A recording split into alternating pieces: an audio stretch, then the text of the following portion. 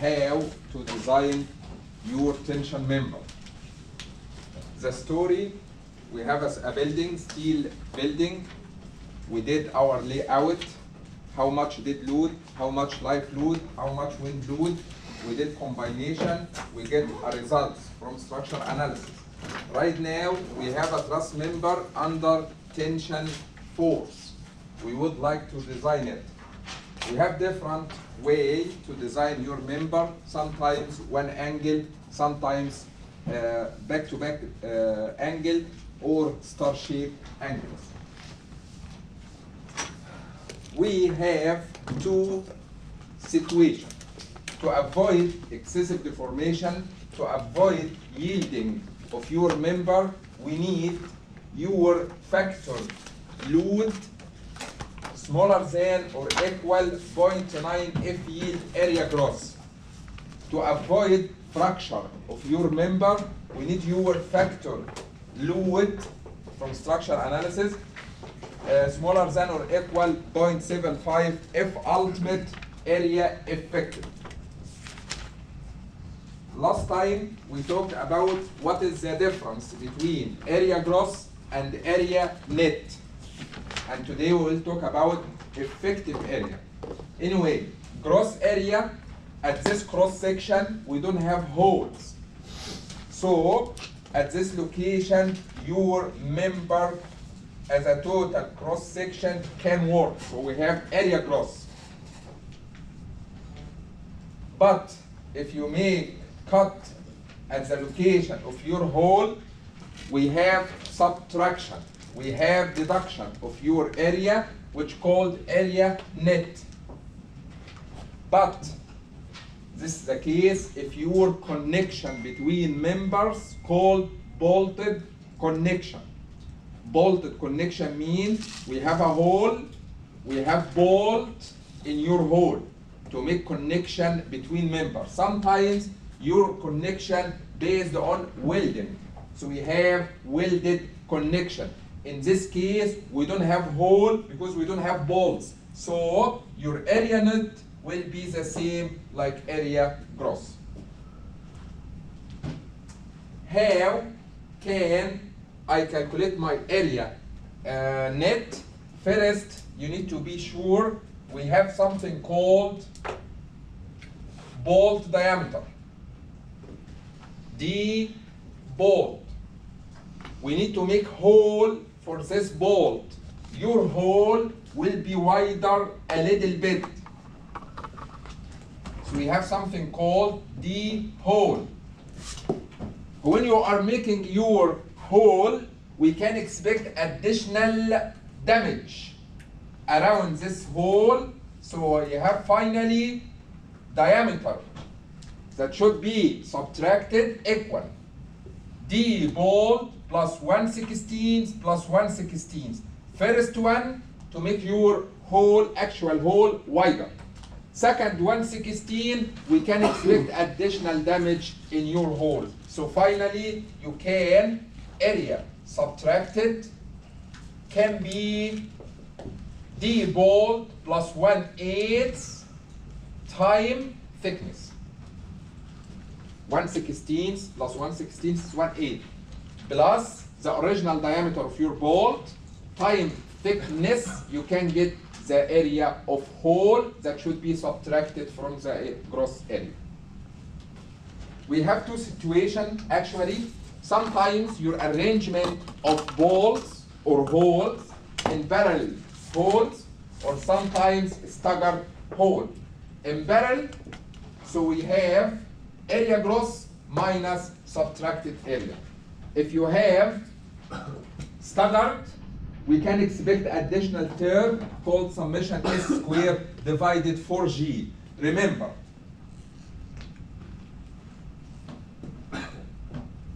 I'm sorry, this one not G, it's P. S is the longitudinal distance between each bolt. S is the longitudinal distance between each bolt. P, pitch between this row and this row of holes or balls. So only we added this term if you have staggered arrangement. We did one example last time. We would like to continue for this one.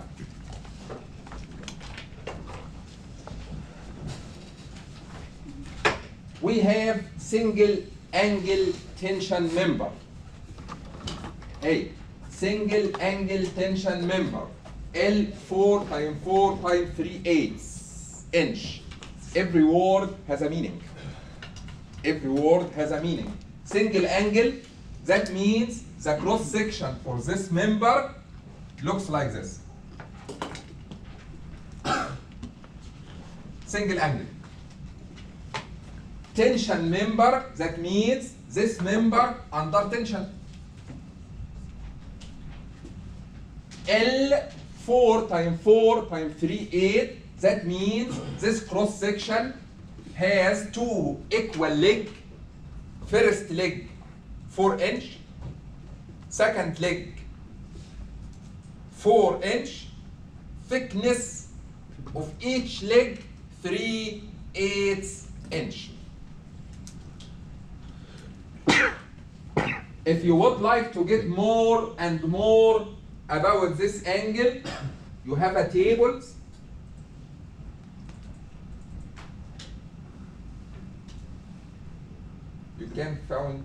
You can find it on my Leo. Here you go. This table from AISC, based on what is the name of your leg, of your angle, you can get what you want, starting from moment of inertia, starting from radius of gyration, Y bar, everything, weight per unit feet, area gross for this angle. Let's search about our angle. Our angle called 4 times 4 times 3/8. Go down. This one 8 by 8. We need 4 by 4. Down. Here you go. We have L 4 by 4. The thickness is 3/8. Do you have 3/8 here? Yes. So L 4 by 4 times 3/8 thickness. What is the area gross? Which one is area gross? First one, second one, third column. 1, 2, 3. So your area gross 1.23 inches square.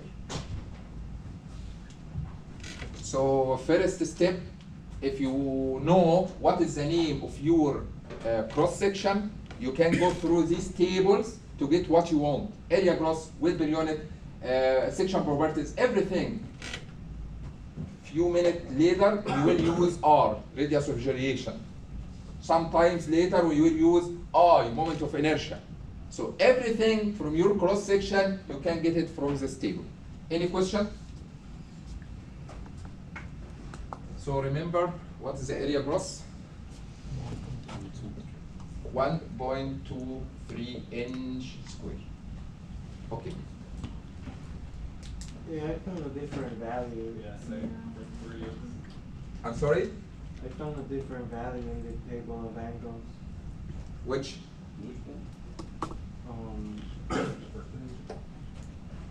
Do you have another same name? Yeah. 4 times 4 times 3/8? Yes, it says 2.86. Which one? The area. Area gross? Yes. Yeah, I see 2.86.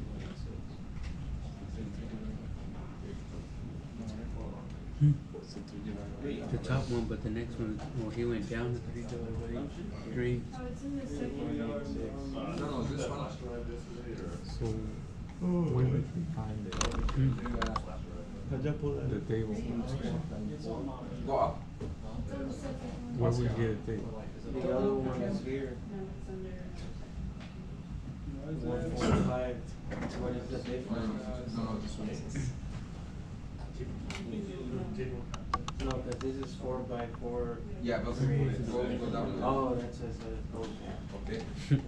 Oh, yeah, still. No, it's because, Doctor, I think you did, yeah, you're looking at R, Yeah. like the one that you put up. Find the table. So I'm in the wrong Oh, spot. Trying to look for it. I mean, That's. Yes. Oh no. How the hell is that table? One L 4x4. I'm sorry. Remember, for each page, actually it's 2 page. This one, table 1-7. Here is the first one. Table 1-7. Here is your I'm sorry. Here is the first one. Your angle, you have your K, weight, area. Everything about x-axis. And everything about y-axis. And everything about z-axis for the same angles. So this one and this one should be one table. Then this one and the next one should be one table. Our angle 4 times 4 times 3, 8. Your area 2.86. Everybody thought it was crazy, good job. If you go down, it will be the same table. 4 times 4 times 3, 8, but 1.23 for a value of R about y-axis. So be careful about when you are picking up your properties or your name of the map.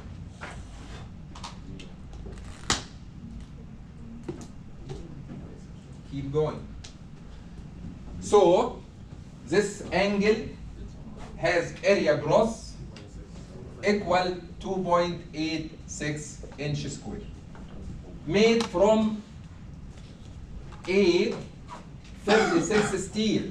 If you go back to your table in the first PDF file, you will find your F yield and your F output.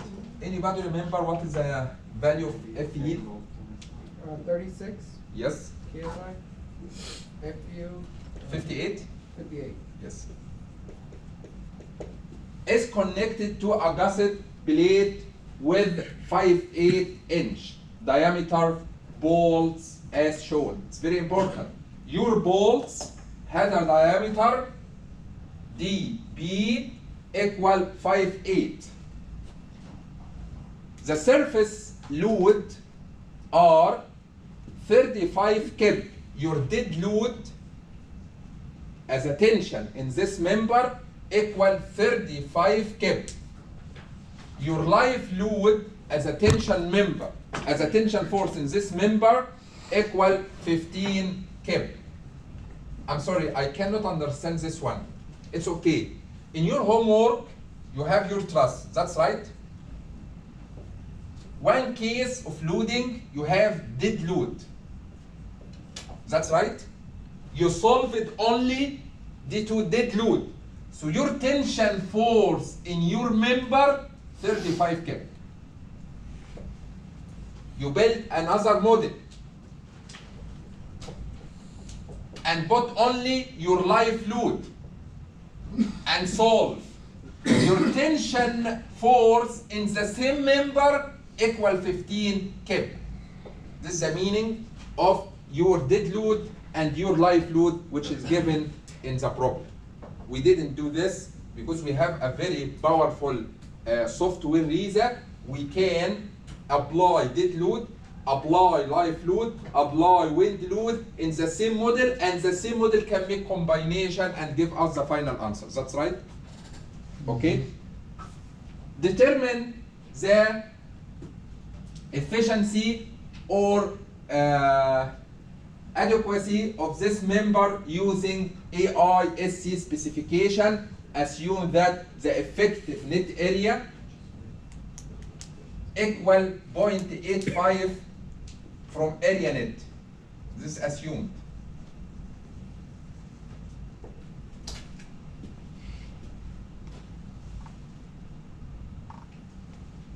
what we need to do? The problem asked for this member with angle 4 times 4 times 3, 8 will be enough, will be good to support this dead load and this live load according to AISC specification. Okay? Your P ultimate must be smaller than or equal, must be smaller than or equal. Maybe 0.9 F yield area growth, that's right, to avoid what? Yielding. 0.75 F ultimate area effective to avoid what? Fracture. Here is your design equation. P ultimate factor combined loads. Okay? Your P ultimate may be 1.4 dead load. Your P ultimate may be 1.2 dead load plus 1.6 live load. We have only two combination because we have only dead load and live load. We don't have wind. We don't have earthquake. We don't have anything, snow. No, we have only dead and live. So we have only two combinations. If you go back for your 7 combinations, you will get only 2. So the first one, 1.4 times 35. What's your value?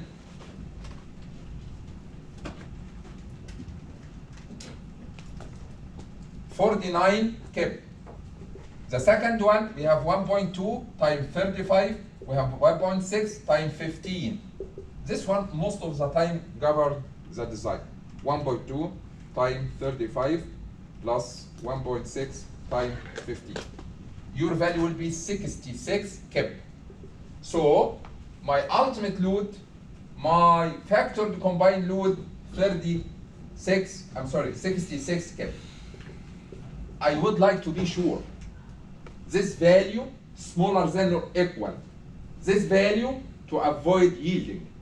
This value to avoid fracture. So what this value is? 0.9 times F yield 36 times your area gross from table 2.86.